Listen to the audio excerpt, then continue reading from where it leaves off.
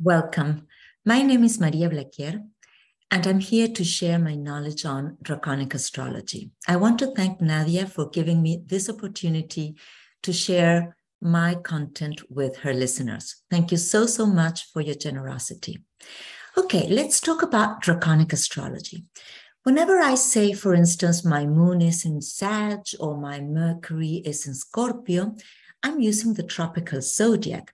And generally, it's very common to assume that everybody uses that zodiac and it's the only zodiac that exists. But if I were using this sidereal zodiac, for instance, I wouldn't say that my moon is in Sag. I would say that it's in Scorpio. And the same with my Mercury. It would be in Libra instead of in Scorpio.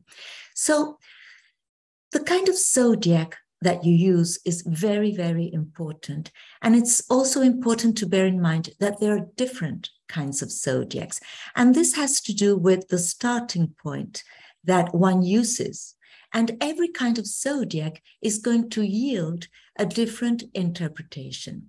Okay, so when we're using the Draconic zodiac, what we're doing is we're using the north node of the moon as the starting point. So what are the nodes? Okay, the moon orbits around the Earth.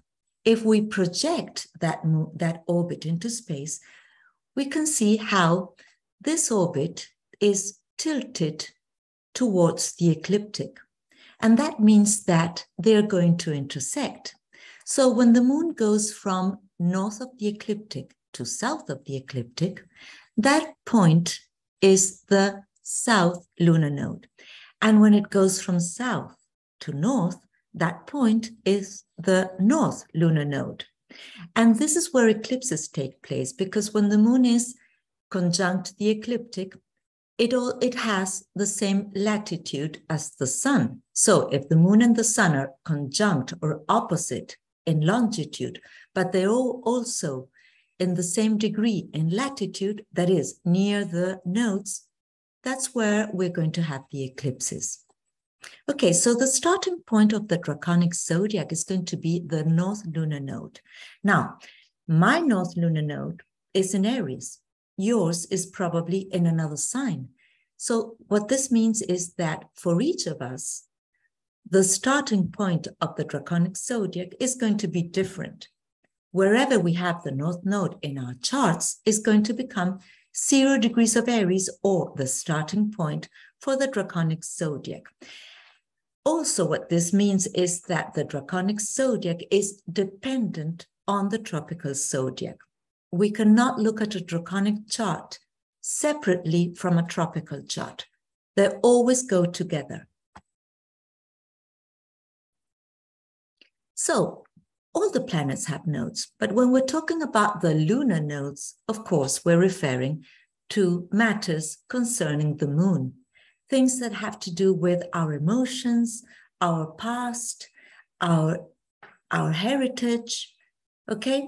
So this is important to bear in mind, because the Draconic zodiac, it isn't unconscious, but it's not out there. It's not in your face. It's not linked to psychological behaviors. It's a sort of zodiac that is behind the scenes. It's very powerful, but it's not obvious. We are aware of it, most of the time at least. But it has this lunar trait to it, okay? It's not so obvious. The north lunar node is also called Caput Draconis, which is the Latin term for head of the dragon. And the south lunar node is called Cauda Draconis, which is the Latin name for tail of the dragon.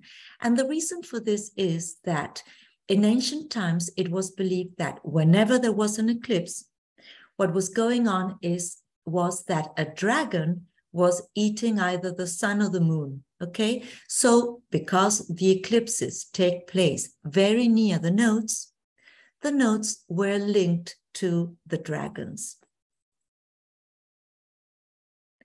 And in traditional astrology, the way that the nodes were treated was the north node was linked to Venus and Jupiter, and it was said to be a benefic influence. It made things grow. It made things better. And the south node, on the other hand, was linked to Mars and Saturn and was thought to have a malefic influence. And I do horary, so I still use this interpretation. But when we talk about Draconic astrology, what we generally use is the modern psychological way of looking at the nodes.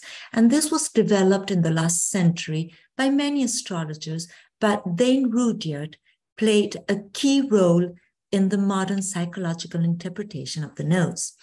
And what he said was that the north node had to do with the head or the mouth of an animal.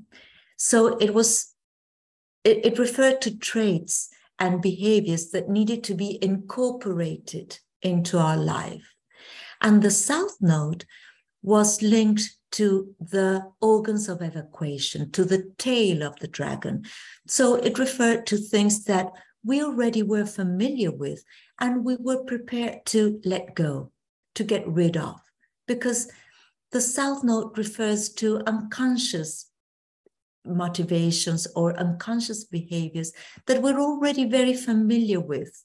And we can express even in spite of ourselves, but they won't lead us to growing, to evolution. The north node, on the other hand, requires a conscious effort.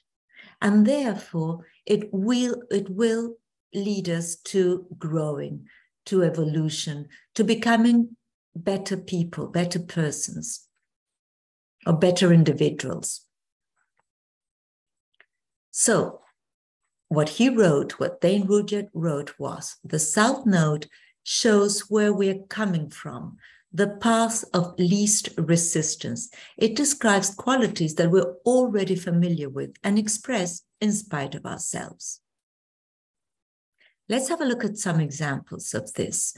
For instance, Barack Obama was the first candidate to the presidency who used social media to his advantage.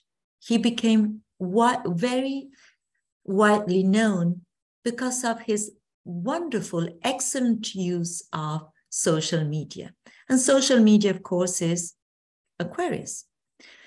So he has the south node, the path of least resistance, where we are coming from, what comes naturally to us in Aquarius. Let's have a look at the way that he managed his social media compared to the candidate of the opposition. So he had 30 million, almost 31 million followers in Facebook compared to the candidate of the opposition who had less than 9 million, okay? He had 21 million followers in Twitter compared to 1.3 million from Romney. 32 million fans in Google. This is incredible, okay? More than 30 times more fans in Google than his competition. Okay, look at the 10 more times viewers in YouTube compared to Romney. This is really amazing. Of course, this is a man who had who could relate to social media and to technology very, very easily. And that helped him go to his north node, which is in Leo. So for him, his path of evolution had to do with becoming the king, becoming a president, being important, being he became the most important person or the most powerful person in the world for some years, okay? So that is very descriptive of using the south node, the qualities of the south node, in order to become or develop the qualities of the north node. Let's have a look at another example. Okay, so Scarlett Johansson is someone who the first impact that I always have with her is this woman is really sexy. You can see a lot of Scorpio in her chart. And of course, she does have the moon in Scorpio. But the fact that the South Node is in Scorpio as well makes that moon much, much stronger. And it gives her this magnetism, this sexual impact that she generates in others. And the North Node, where she needs to go, is about looking after her body, getting real, getting things down to earth. And, relating how she relates to money. And I think that she's been wonderful at achieving that, the kind of behavior that the North Node requires of her. Okay, I hope this was helpful, and please stay tuned because I will be talking about how to look at a draconic chart in the next video. Thank you very much for being here.